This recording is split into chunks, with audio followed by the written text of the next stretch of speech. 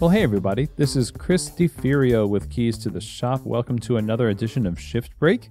Today's episode is brought to you by La Marzocco, who has been making espresso machines by hand in Florence since 1927. They are trusted the world over for making dependable, innovative espresso machines that you can trust. They realize it's the heart of your business, and that's why they pride themselves on innovating according to what they know their clients need to be successful coffee entrepreneurs. Espresso machines like the KB90, where they invented the straight-in locking portafilter to increase ergonomics, built-in scales for accuracy of your shots, auto flush for cleanliness.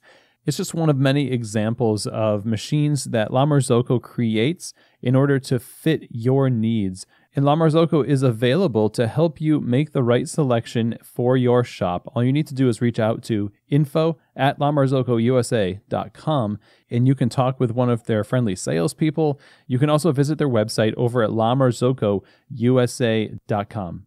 Today's episode is also brought to you by Espressly, who is creating custom-branded mobile apps for your shop to really match the experience that people get in your store through a mobile app, through the convenience of ordering from their phone.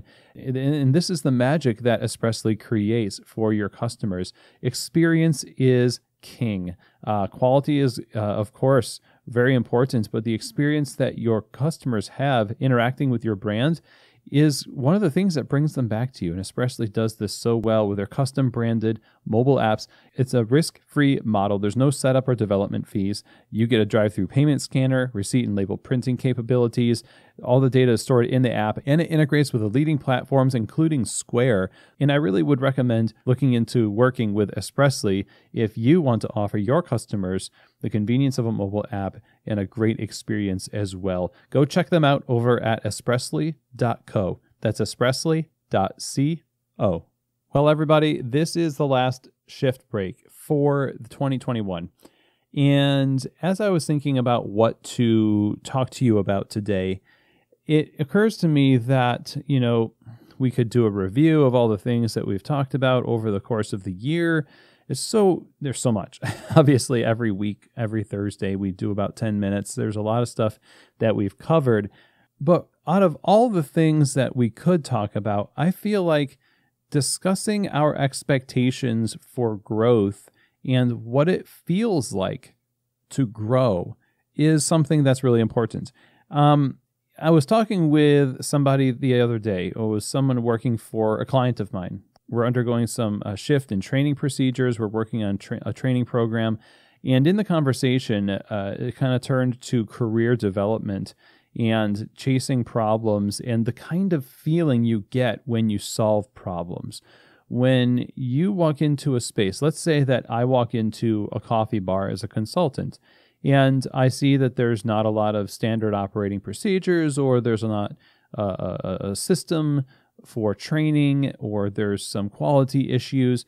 When you make some adjustments, when you make some tweaks and institute some good systems and all that, the shift that you see in the difference it makes is so exciting.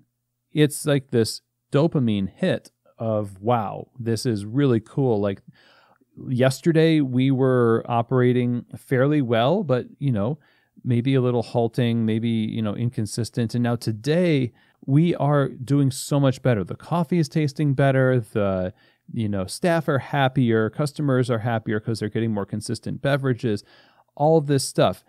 Those are really great moments. But what I find is true about growth is we tend to chase the feeling of growth rather than the product of growth, which I would argue is not necessarily the feeling of growing, but living in that new level. That new level, getting there is really thrilling. Okay, no questions there, 100%. You could be talking about being an owner of a coffee shop where you, again, like the example I gave, you go from one level to another level, a higher level. Or you could be in a career as a barista and shift from one place to the next and feel like that was a great shift. The problem is it's easy to chase that high in change. We want to change for change's sake, and we end up almost self-sabotaging our success. So we've got to a certain point, we're so excited, but sometimes that might feel like a letdown if you're not really thinking about the long-term ROI of actually getting to the place where you want to be. And we can easily default to one of two types of, I think, mistakes in this. One is focusing too much on the changes of the past as if they define your present. And therefore, you don't focus on the present. You don't focus on what's in front of you. And you're just thinking about like, boy, wasn't it great when we changed this, that, and the other thing? Remember that? Man, we're so much farther ahead than we used to be.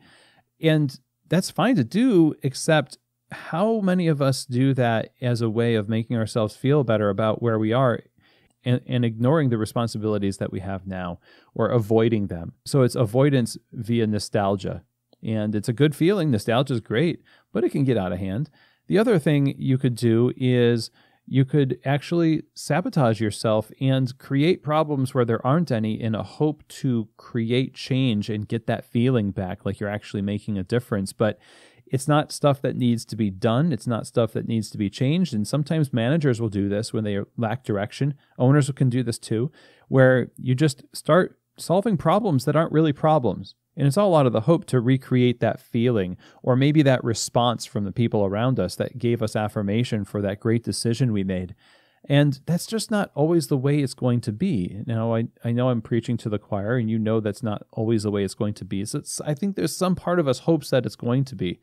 I want to mention also that it can be equally destructive to be constantly in this place of grow, and just growth for growth's sake, and not with a greater purpose in mind, where you may be reflecting and be trapped in nostalgia of the growth you've had in the past, but you could be equally trapped in the fantasy of the growth that you want to see in the future. All the meantime, you're not really present in the work that's going on right now, and maybe the things that you have right now work just fine. Maybe you don't need to burn it all down and start again, or you really need to level up and change things so drastically. Maybe that's just chasing that dopamine hit. Maybe you just need to make a little tweak here and there to improve something. Now, there's legitimate problems in business that can be solved. We can always get a little bit better.